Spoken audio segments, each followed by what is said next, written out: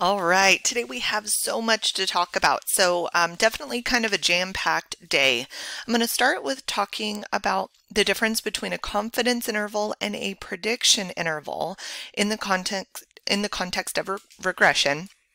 Kind of a slight difference, but very important difference because you really need to know when to use each.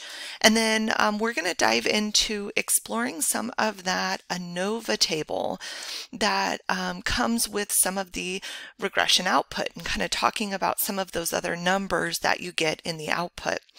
So like I said, today's definitely a day that we've got a lot of detail to cram in. So make sure that if you do have any questions after the end of this, that you ask in the discussion boards. All right, I'm going to use an example that we've seen before. This is BAC, so blood alcohol content, and beers consumed.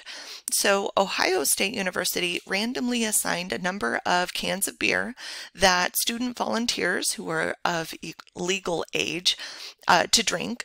30 minutes later, police officers measured their blood alcohol content and they want to, really investigate the relationship between how much beer do you consume and what your related blood alcohol content would be, after the certain number of beers. And so we have seen in an earlier video that the conditions for simple linear regression have been met. We've got a real straight line relationship, real linear trend. The residuals seem to be fairly constant, and in a normal probability plot, they seem pretty normal. So we'll go ahead and move forward, kind of still under this assumption that the conditions are reasonably met. No need for any transformations. And so at that point, once you decide that, yeah, the conditions have been met, you've decided on your model, transformations or no transformations, then you get the output. And so this is the output that we were given.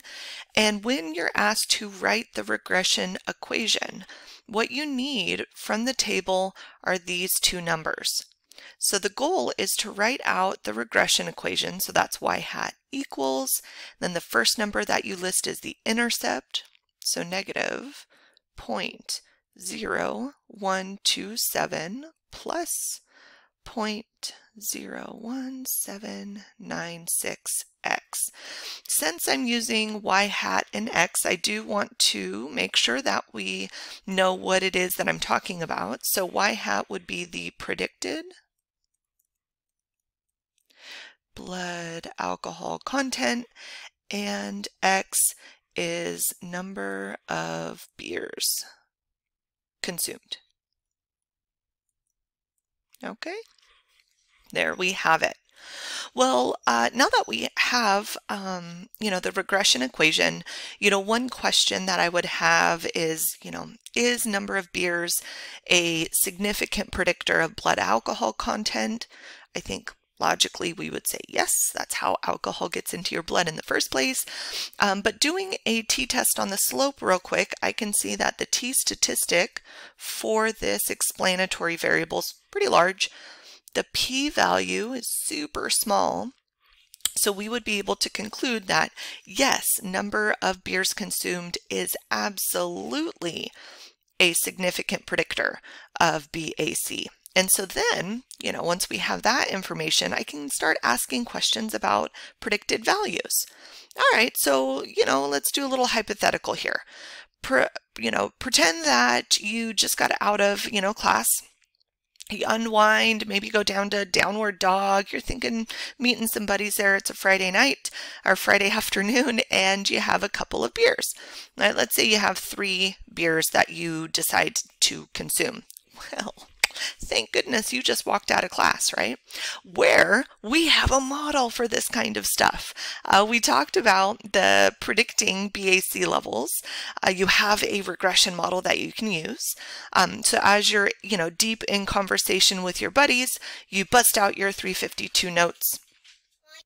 And then you are able to use the model to predict what your BAC is going to be after consuming these 3 beers. So what is your predicted BAC? Now, the kind of funny point I'm trying to make here is that you are an individual. And so what you're trying to do is predict what the BAC will be for an individual person. Using the regression model, we have y hat equals negative 0.0127 plus, and then we have the value of the slope, 1796, input 3 beers, and then out comes a predicted value of 0.0412. All right, so that is our predicted BAC, or, your predicted BAC.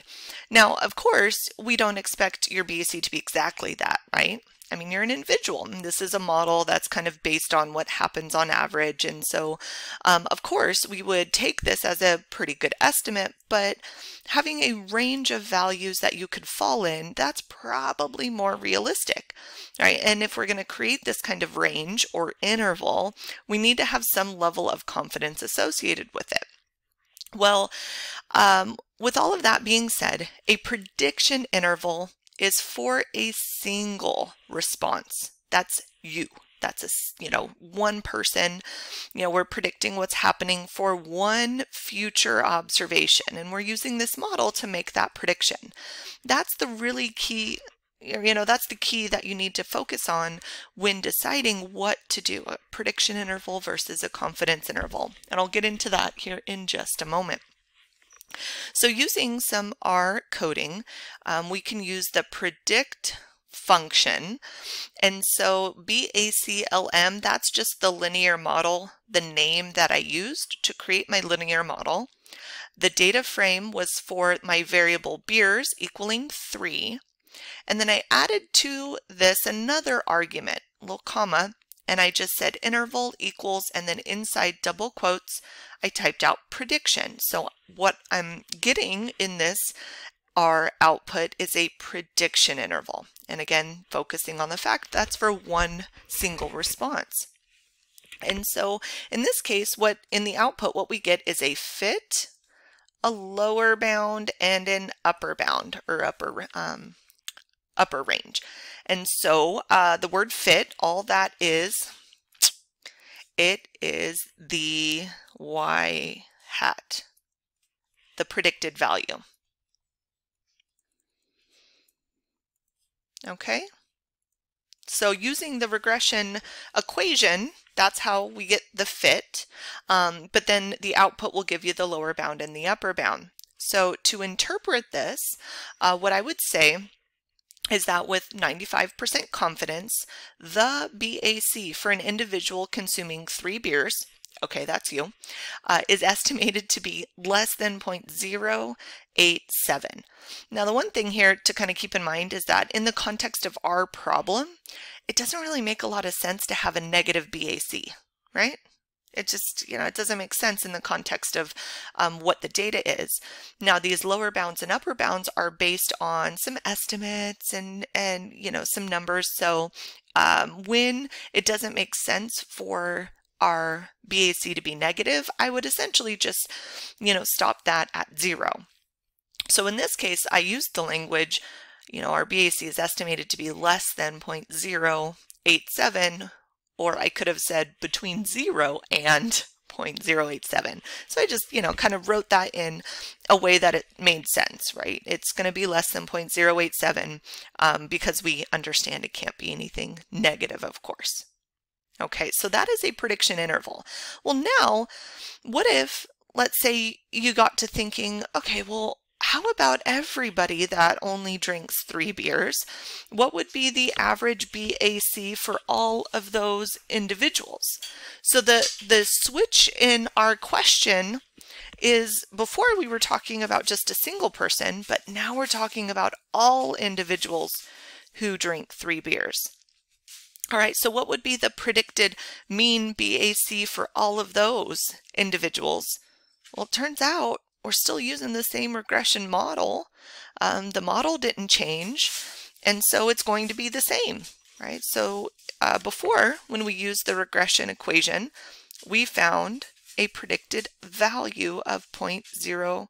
4, 1, 2. All right, so the prediction value isn't going to change depending on if I'm thinking this is a prediction for an individual or if it's a prediction for all individuals that drink 3 beers.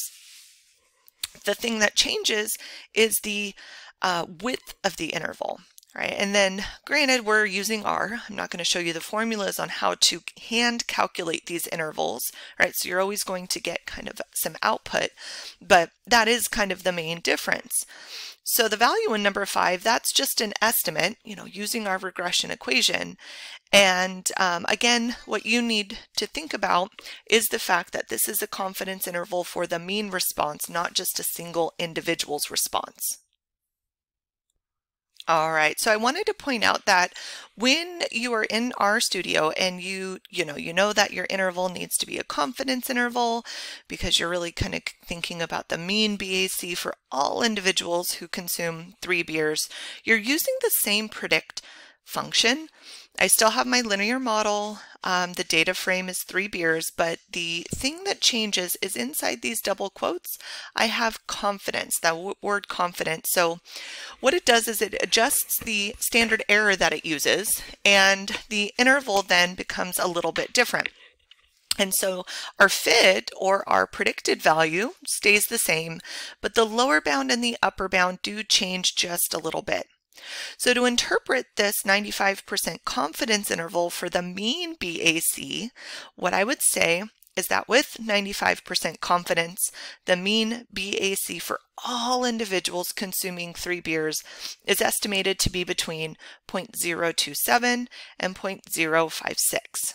Okay, so the real take-home message here is that we have this linear model, and I can use it in a couple different ways. I could really focus on the relationship between the 2 variables and talk about the slope and how that, changes.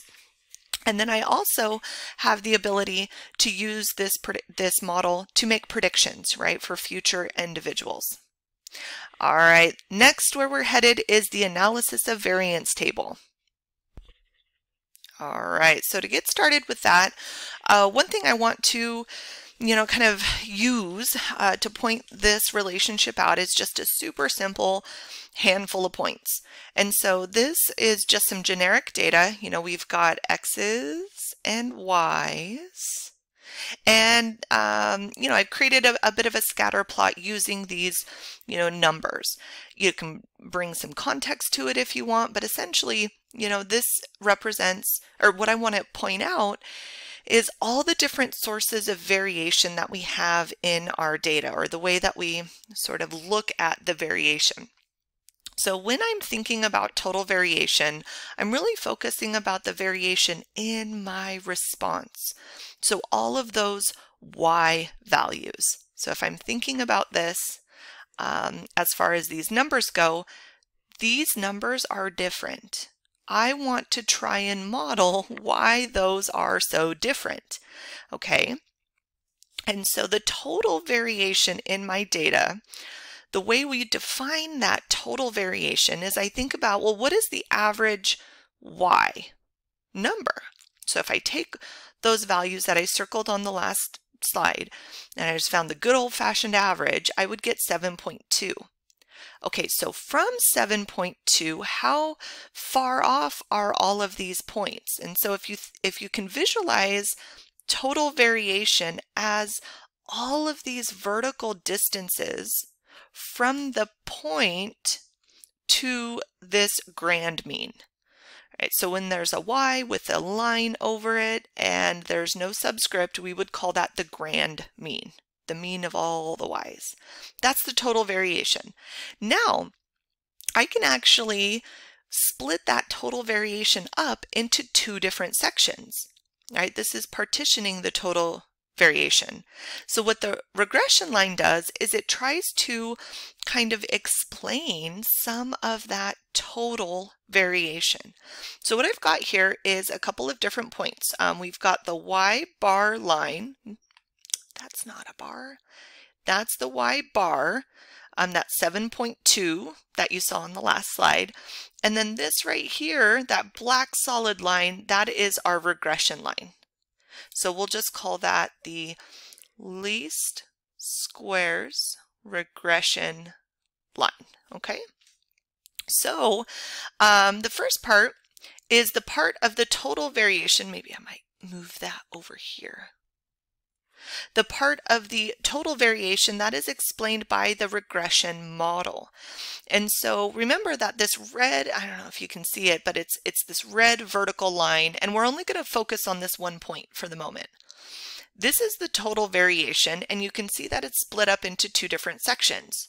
So from this y bar all the way up to the y hat for this ith observation, that piece is essentially what the regression line is explaining.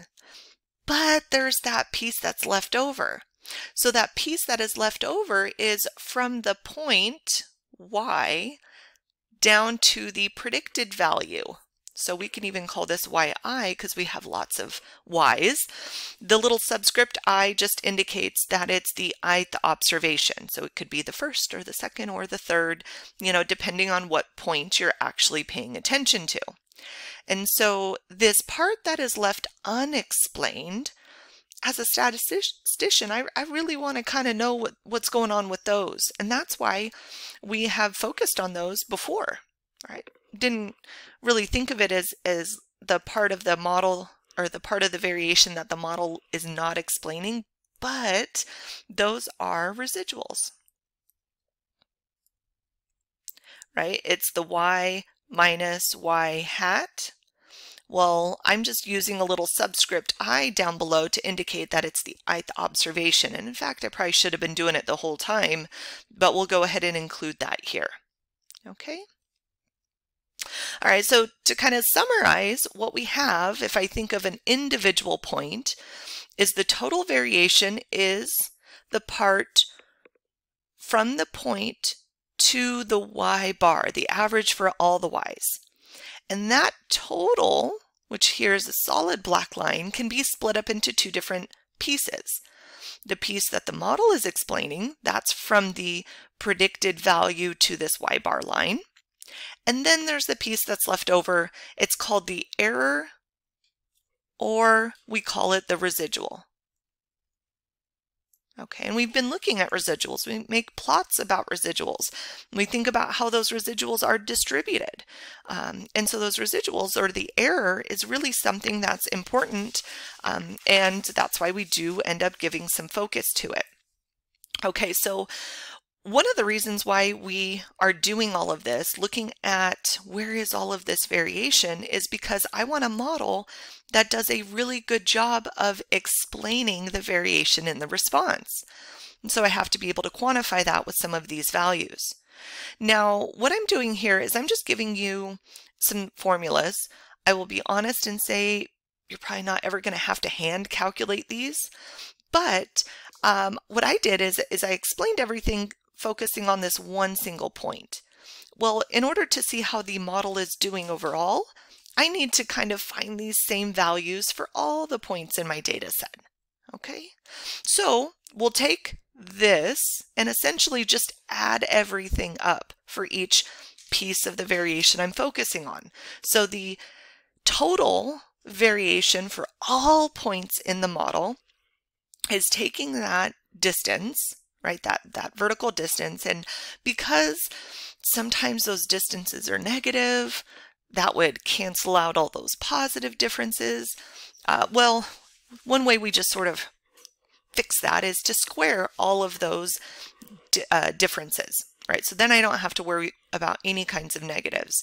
So when I sum up all of those squared differences for the total variation, I get SST, sum of squares total. And then we'll do that for those other two pieces that make up the total variation. So we have the sum of squares for the model. And again, we know that the model will explain the difference between the predicted value and the mean for all those y's. We just square all of those differences up and then add them all together. So we'll call that SSM. And then SSE is essentially all of the residuals, squaring them, because remember we get positive residuals and negative residuals. Well, if I just add them up, I'll get 0.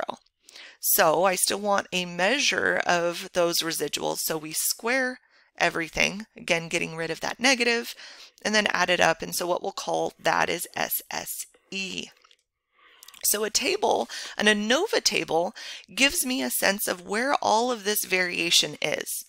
All right, we've got the sums of squares column, so we have the SSM. Now up at the top, the first row in this ANOVA table, that is dedicated to our model. And right now we're talking about a regression model. And so all of the SSM stuff and the degrees of freedom for the model, that's all going to be on the top row. Error, or the residuals, are always going to be in this bottom row. Well, not completely bottom, right? The second row down. And so we get SSE, we'll have degrees of freedom for the error, and then the mean squared is just taking the SSM, so the sums of squares for the model, and dividing by degrees of freedom. So it's kind of, you know, a measure of how much is this model explaining relative to the degrees of freedom, which happens to be V. V, down here, I tell you, is just the number of explanatory variables. So in simple linear regression, we only have one explanatory variable, so that's going to be a 1. But we're getting into multiple regression, and it might be that my regression model has 5 explanatory variables. Right, I very easily could have taken that BAC example from earlier, and instead of just using number of beers consumed, I could have other variables in that model as well. Maybe height, weight, I mean all kinds of things that might factor into it. So I could add explanatory variables to make my model even better at predicting. And so that is where we get our degrees of freedom for the model. Now the DFE, that is the total sample size minus the number of the number of explanatory variables, and then we'll take one more off of that. So now I have the DFE, degrees of freedom, for the error term, and if I take SSE divided by degrees of freedom, that's how I get the mean squares. Now this F statistic, which I'll explain a bit later on what this means and what kind of questions can we ask, that is just the ratio of the mean squares. Okay?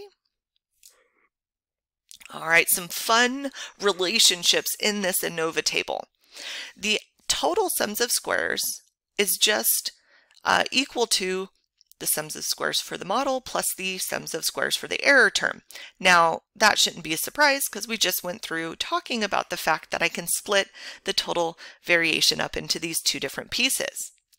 Well, the degrees of freedom kind of have a similar relationship in that the total degrees of freedom, which I didn't really look at here, that's just n minus 1. That is going to be equal to the DFM plus the DFE. So if I add these 2 together, I should get the column total. Just like if I add these 2 numbers together, I'll get the total sums of squares. We don't really add up mean squares, so that's why you don't see anything here.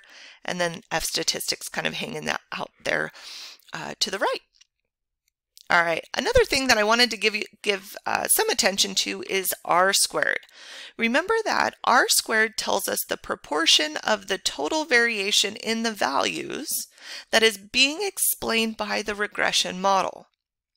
You might have heard this term before, maybe when we were first talking about simple linear regression, maybe in your intro class.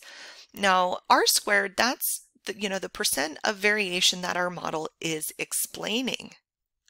We can see that now it's just a percent or a proportion because we'll take SSM, the total sums of squares for the model, and divide it by the total. So what proportion of the variation is the model explaining?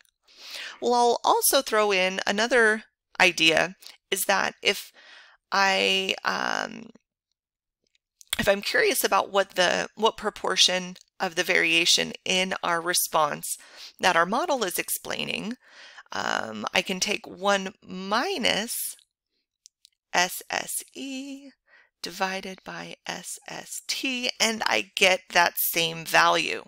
Right? So if I don't have maybe SSM, like we're actually going to see an example here pretty soon, maybe I only have SSE, then this is another way of still being able to calculate that R squared. All right, a couple other things that I just wanted to point out as well. So notice that when I'm looking at SST, divided by DFT, that is actually the formula to calculate the variance for the Y values. All right, so in question 5 here, it's asking us how can we use the values in the analysis of variance table to calculate the variance of the residuals? Well, here, if I calculate the variance for all the Y values, I'm using the total, right? SST, DFT. If I wanted to calculate the variance for the residuals, I could use the information in that residuals or the error row. So using the same information, I could use SSE over DFE, right? And that should give me the residuals for the, the variance for the residuals, right, or the error term. Well, knowing that there's this relationship in the table, that is actually MSE. So again, I'm just kind of repeating myself a little bit as far as the relationships that are in the table. Now in practice, we don't talk about variance a lot. Usually we'll talk about standard deviation. So there's going to be some questions that will ask you, well, what is the estimate of sigma, the standard deviation of the residuals? Well, standard deviation is just the square root of a variance. So if MSE represents the variance of the residuals, then S, which is the standard deviation of the residuals, would be the square root of MSE. Just to be super clear, this would be the square root of SSE over DFE. All right.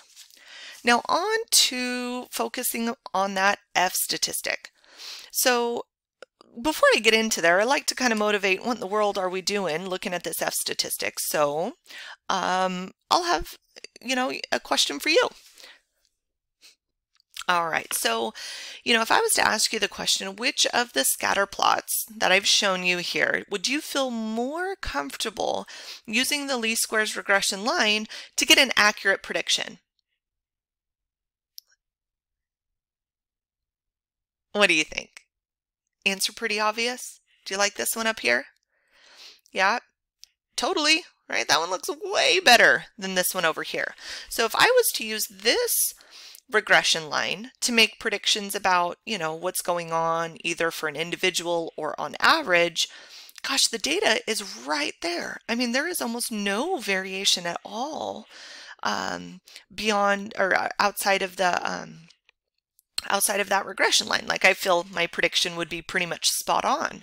Whereas if I was to make a prediction using this bottom scatter plot, my prediction again is what is happening right here at the line, but I can tell that there's a lot of variation. So my prediction, certainly wouldn't be completely spot on. So top graph we like. Well, how can I quantify that? That's really sort of the key here. So if an explanatory variable is doing a really good job at explaining variation in the response, what would we expect the regression model source of variation to be in relation to the error? Why? So I'm reading this question right here, and what I'm trying to get you to think about in that question, it is, what does the SSM look like in relation to the SSE? Okay, so the SSM, I'm going to just use this white space down below. SSM Remember, that is from the predicted value to the mean. Okay, so in other words, the regression line to y bar. So all of this, if I think about it, would be sort of a visual representation of the SSM. That is looking to be pretty large in relation to, or relative to,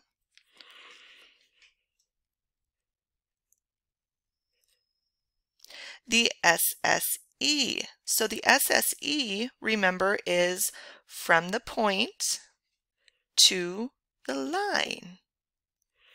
Okay, and the line is the y hat, right? That's our model. Well, gosh, if I look at all of those residuals, those are like nothing. Do you see these little tiny vertical lines that I'm drawing that are like almost non-existent? That is pretty small.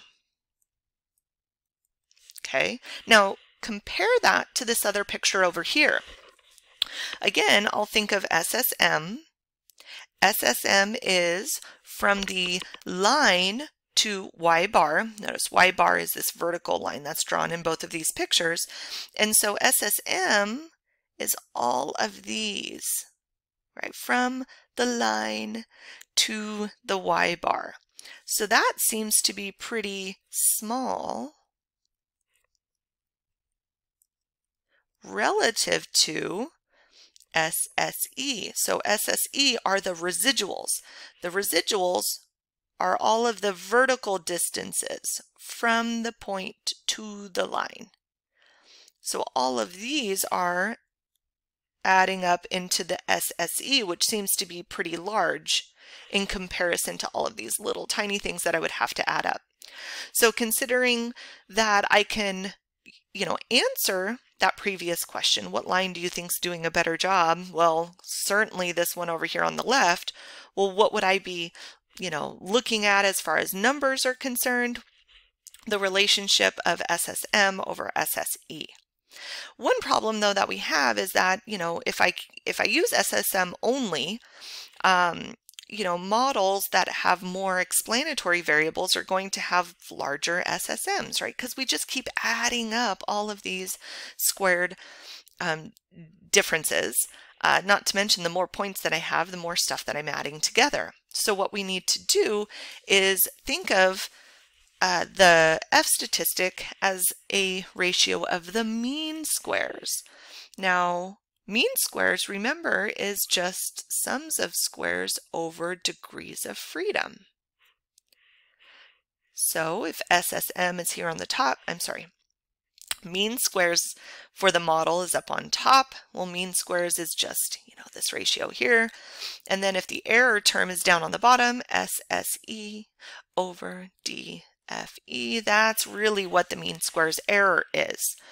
So another way for us to determine, if there's any evidence to suggest that our explanatory variable is a significant predictor, remember how we used to do in simple linear regression that t-test on the slope? Well, I could actually answer that same question with an f-test. Yeah, actually, I can do the same thing. So for a f-test in simple linear regression, I am going to point that out. We haven't quite talked about multiple regression exactly, but we're getting there. I could form the null and alternative by considering, the slope, right? In a situation where our explanatory variable does not help explain the variation in the response, well, then the slope would be 0. So our regression line is doing nothing at helping to explain the variation in y. It's a flat line. Now, if our regression equation or our explanatory variable does help with explaining the variation in the response, well, then I would expect to see something like this. In other words, there to be some type of slope. Well, using the F statistic, I can actually answer that question. So the way that this F statistic goes is that a large F statistic results in smaller p-values. So in other words, I can reject the null hypothesis. So what we would be looking for is large F statistics in order for us to say, yes, I do have a significant predictor. F statistics actually have 2 degrees of freedom. They have a numerator degrees of freedom, which is just the number of explanatory variables, which in the table is DFM. And then there is a denominator degrees of freedom, which is equal to n minus number of explanatory variables minus 1, and that is just DFE. The reason why they're called numerator and denominator degrees of freedom, well, it's because in the numerator we have MSM, which if I expand that out is just SSM over DFM. So here's our numerator degrees of freedom and then our denominator degrees of freedom. That's the way we look at it. Okay, so let's go through an example of what this might look like, maybe in a test situation. Okay, so I have data on measurements of the girth and the volume of 31 black cherry trees felled. Note that the girth is the diameter of the tree, measured at 4 feet 6 inches above the ground. So that is where they took this girth measurement. So what we're going to do is use girth as an explanatory variable for volume. So volume is Ry. And we're going to see if it's a significant predictor using the ANOVA from RStudio, ANOVA output. So again, I could answer this question doing a t-test on the slope, but right now I'm going to answer that question with an f-test. Okay? All right, so state the null and alternative. The null hypothesis here would be that the girth of a felled black cherry tree does not help explain the variation in the volume. So in other words, I would say in this null hypothesis that we don't have any relationship between X and Y, whereas the alternative hypothesis would be that yes, we do have a relationship. Girth of a black cherry tree does actually help explain the variation in our response, which is volume. So what tests can we use? Well, we could do a t-test on the slope, right? This is stuff that we've covered before. We can also do an f-test. Fun fact that you can take to your dinner party, check this out. If I was to take the t statistic, square it, that's actually the f statistic. What? Is your mind just completely blown? Keep in mind that's only true in simple linear regression. Once we get into multiple regression, there's lots of t statistics, so the relationship isn't true. But simple linear regression, we only have the one. So we've got that going on. Well, shoot. We were going to use the ANOVA table to try and answer this, but looks like these emojis sort of took over and there is no F statistic that I can find here. Things that I do still see, right, that the emojis have not covered up is the residual standard error. Okay, so that's going to be a number we might need. We have degrees of freedom. We have multiple r squared, so this is the r squared number. Okay, so we'll take that. Adjusted r squared is something we're not really going to pay attention to so much in this class. Now I could already see that the F statistic has a super small p-value. Super small p-value. These two are going to be the same. So we already know what the p-value is, but chances are I would totally ask you to complete the ANOVA table. Now this is the regression output that you're used to, that we've seen this a few times. Well, now if I take that model, I just called it tree LM when I created it. So notice tree LM is just LM, that's our linear model function. And I'm taking volume as my response, girth as my explanatory variable, and then the data is just trees. That's the name that I gave the data set. So now if I use the ANOVA function, I get the analysis of variance table. And we have degrees of freedom. That actually shows up first. I think in the table that I gave you, I flip-flopped them. We have a column for sums of squares. We have a column for mean squares. Then there's that F value. Okay, so we need to fill that in based on the information that I still see. Okay, so here we are. All right, so one piece of advice I have when it comes to filling in this ANOVA table is I like to start with the degrees of freedom. Oops, ooh, wrong way. There we go. Start with the degrees of freedom. The reason why is I think they're just the easiest to kind of nail down. And so over here, I'll start writing some notes. Degrees of freedom for the model. That is equal to number of explanatory variables. And in simple linear regression, we only have one, right? We only have, in this case, girth. And so degrees of freedom for the model is 1. Degrees of freedom for the error term, that is equal to n minus number of explanatory variables minus 1. And so in the data set we have 31 trees minus 1 explanatory variable minus 1 more, and so we get 29 there. And so we have degrees of freedom total. That should be equal to degrees of freedom for the model plus degrees of freedom error. And so 1 plus 29 equals 30. I know that's not rocket science, but I like to be thorough so that when you are writing down notes, you have all of the relationships. Okay, so here's our degrees of freedom. I think the easiest to nail down. Next, one thing that I might do is remind you that we have our the residual standard error. So residual standard error, that was a number that was given to us in the previous slide, so I'm going to backtrack. This is what I'm looking at right here. So I have to think about, well, where does that fit in this table? Remember how I said that we can use the square root of MSE as our estimate for the standard deviation of the residuals? Well, the residual standard error, that's what I'm talking about there. So residual standard error, or in other words, the standard deviation of those residuals, or the estimate of it, that is equal to the square root of MSE.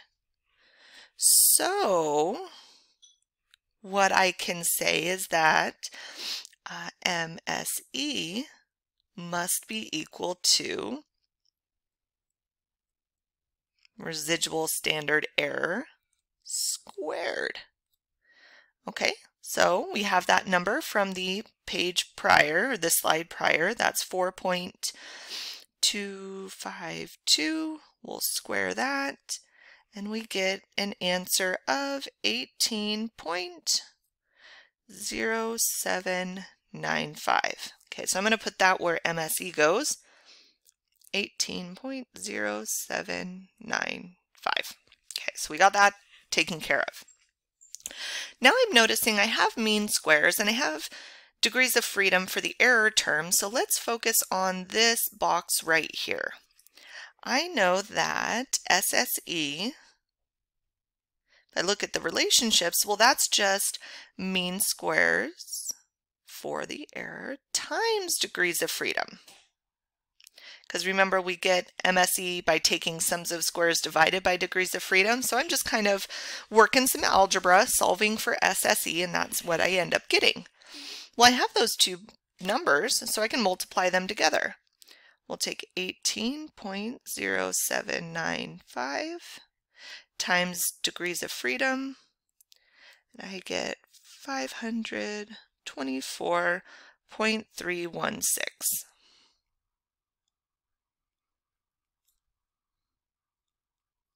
Okay. All right, so now I need to figure out how do I fill in sums of squares. So notice that I'm starting this way, moving back. The one thing that I can think of that's related to sums of squares is r squared. Remember in that in the notes we're told that r squared is SSM over SST. I don't have either of those. But what I do have is SSE.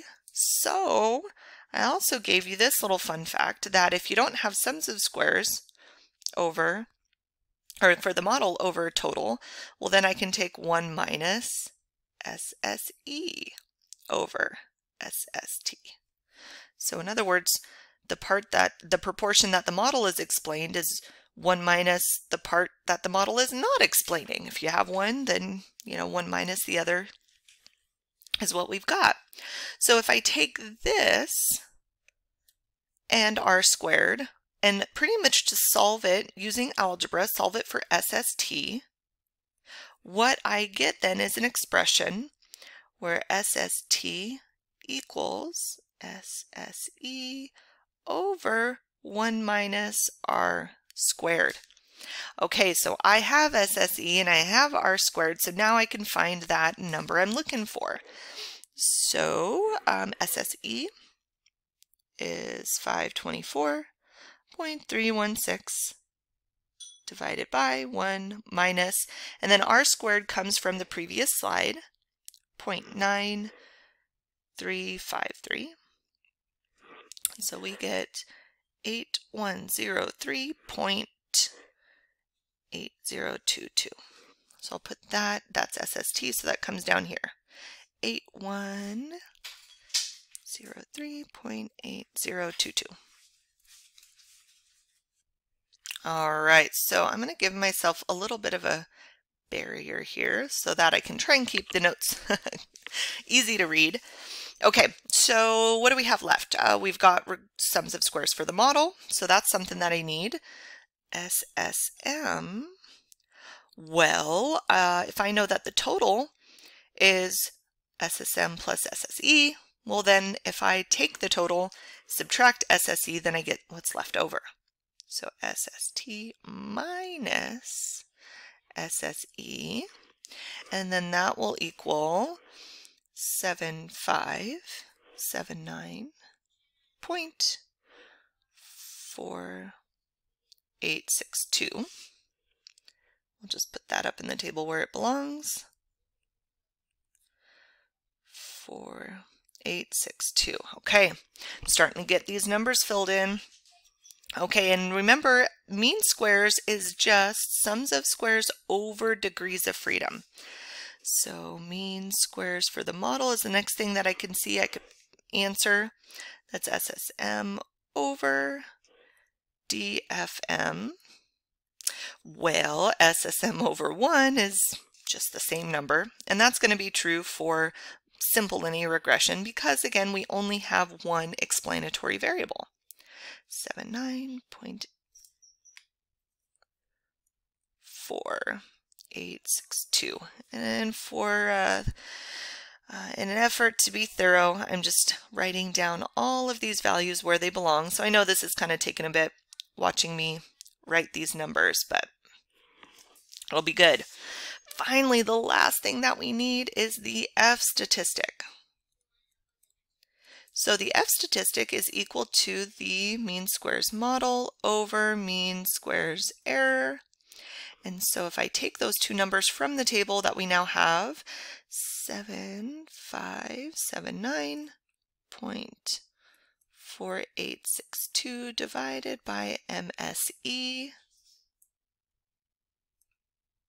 All right, so again, I'm looking at these two numbers here.